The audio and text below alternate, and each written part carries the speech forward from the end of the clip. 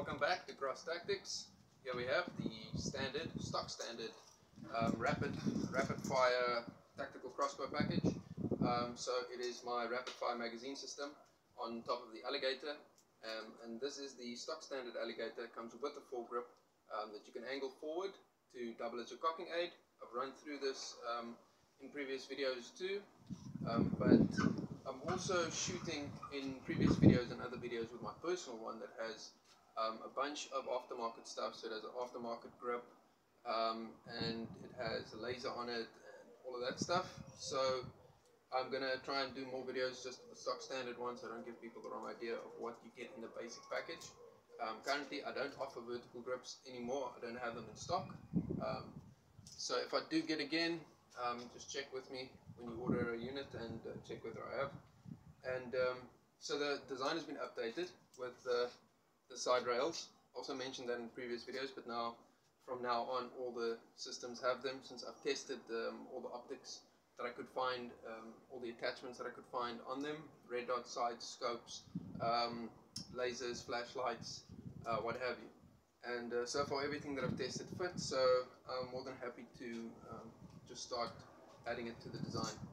So previously all the magazines that I sold, except for the last few with the updated magazine design, has no side rails, so you only have the top rail. So the reason we went ahead with the side rails, obviously just to give you more configurability, you know, to make the system more modular, so you can customize it, personalize it more, right? So previously you only had the top rail, and you'd have to take off your front sight. Come a bit closer, you'd have to take off your front sight. So now you can actually, if you do want to put a red dot sight or whatever on there, you can keep your front sight on the crossbow so it doesn't get lost.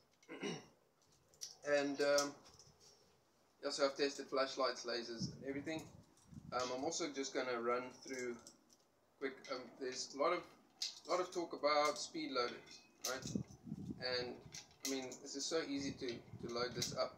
In the time that it takes let's say you have a Stinger 2 or a Yak Archery T3, something along those lines, with a hatch that opens at the top, and then it has the retention spring, and then you have a speed loader that you put in, hold down, strip and rip, put that away, then close up the latch, right? Now in that action, while you're doing that, your system's unusable, right?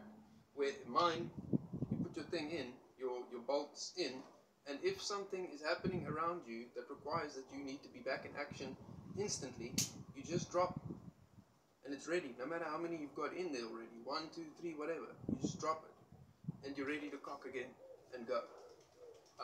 Instead of having an open latch, having a secondary piece that you have to put in.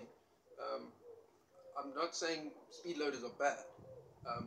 Someone recently brought to my attention the fact that in Germany you are not allowed to keep a crossbow like this loaded. I'm not talking about keeping it cocked, I'm talking about keeping it loaded. So I can't, if I lived in Germany, take this system with the bolts in it, put it down next to my bed, hang it next to my wall or whatever, and go to sleep. That would be illegal. And it has to be behind, lock and key, so it has to be in a safe or something. So we don't have any of those restrictions here in South Africa, so I'm not going to worry about a speed loader, since my system is only available in South Africa at the moment.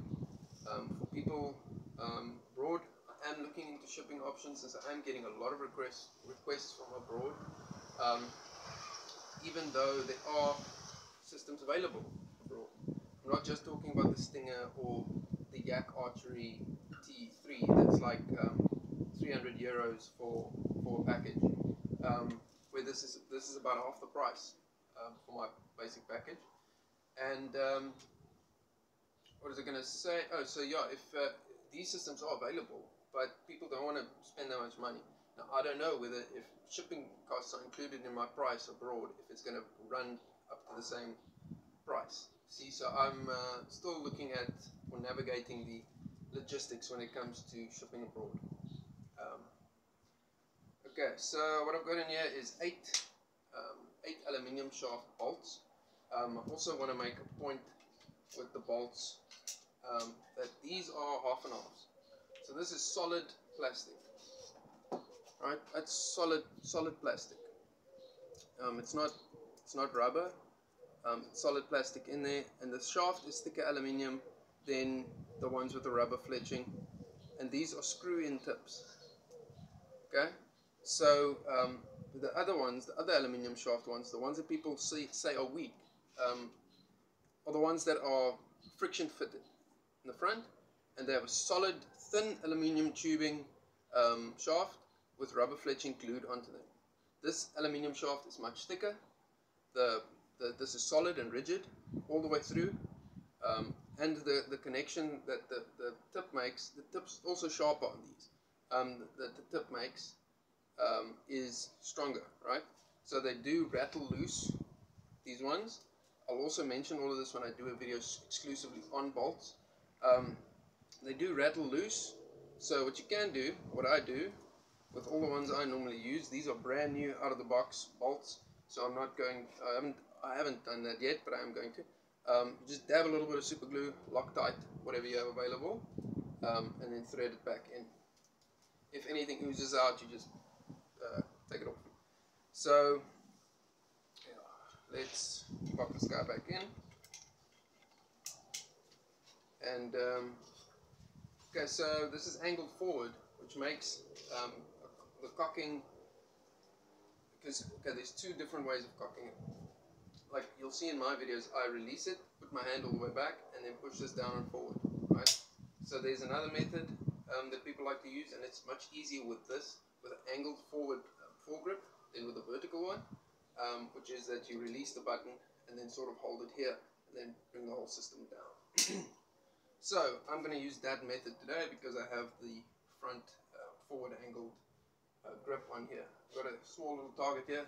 This target is a box with other pieces of corrugated box cardboard cut to shape and layered all the way down, all the way through. The thickness of it is about the length of the bolt without the fletching. So let's do that.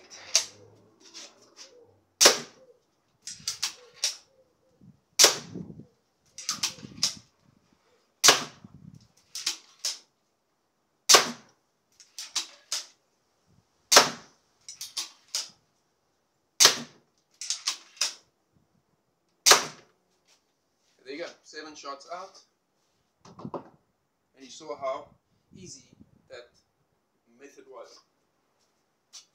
There you go, look at that.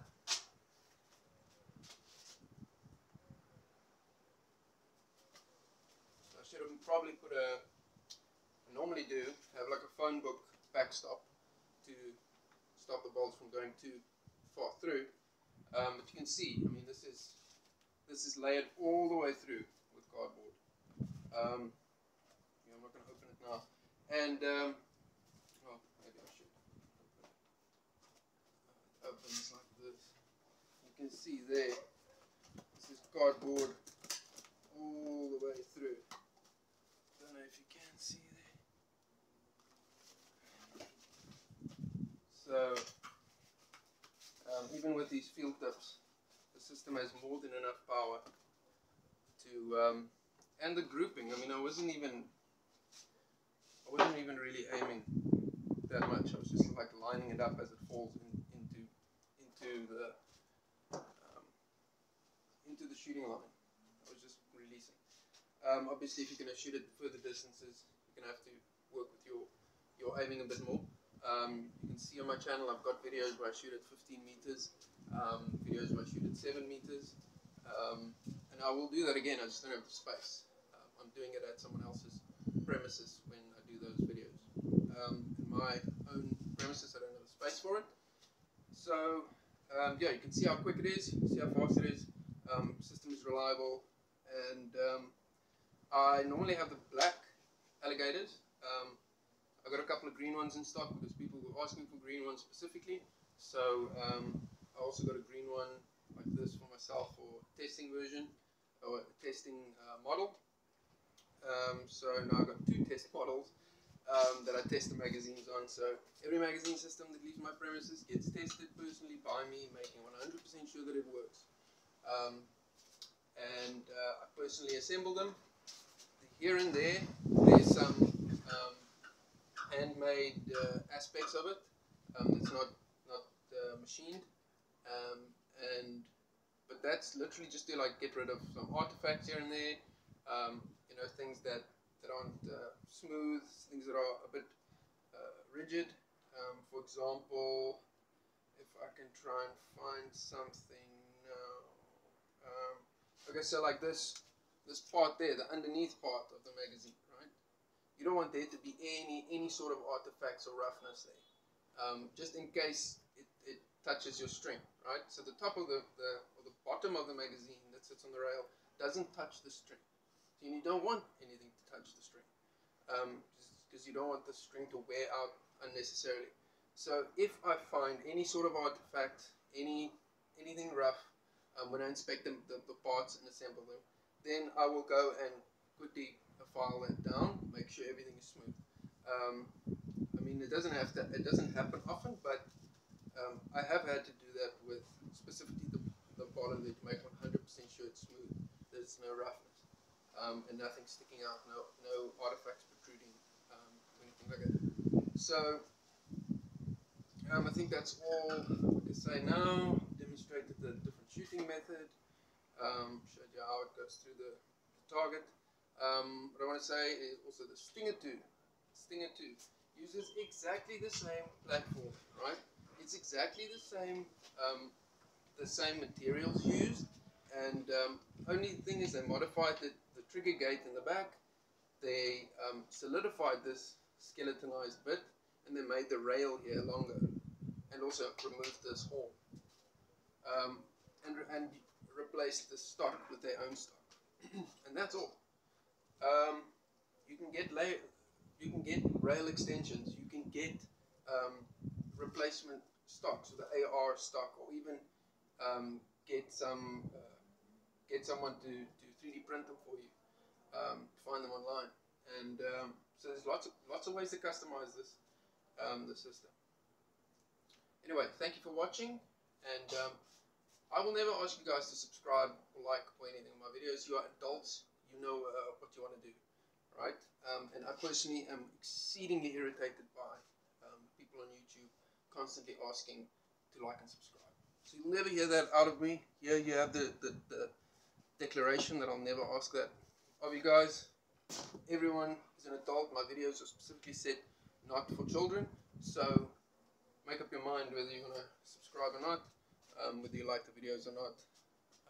Thanks for watching.